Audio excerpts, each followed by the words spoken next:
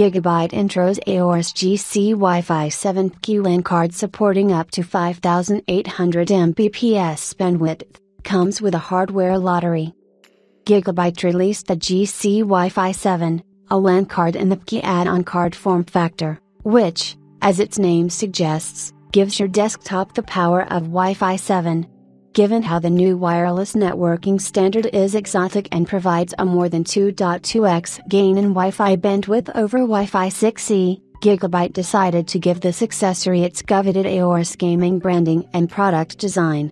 The card supports tri-band, and a theoretical maximum bandwidth of 5800 Mbps, with support for 320 MHz and 160 Hz channels.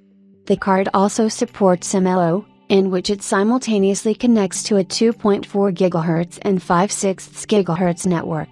The card comes with a stylish antenna array that supports up to 5 dB signal strength. Besides Wi-Fi 7, the card also provides Bluetooth 5.3 connectivity.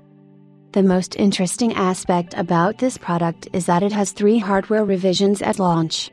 The Reverend 1.0 card is based on a Qualcomm chipset, Reverend 1.1 is based on a MediaTek chipset, and Reverend 1.2 is based on Intel, all 3 offering identical hardware specs and performance levels.